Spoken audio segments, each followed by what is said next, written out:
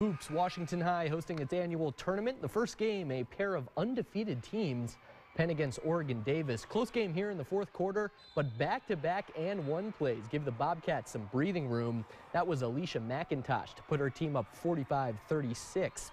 Oregon Davis led by as many as 11 in the fourth, but Penn would get back in it off the inbounds. This is Cameron Burr slicing through, making it a 4-point game, 50-46.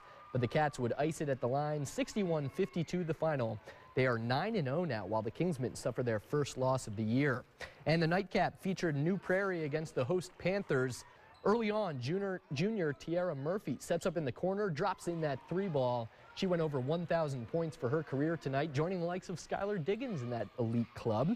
Also did plenty of this, a steal on one end, then she gets the fast break started with a perfect pass to Brianda Green. She dishes to Camille Coleman. Washington goes up 11-2, and the Panthers defense was just too much tonight. This is Dayani Phillips with a steal of her own.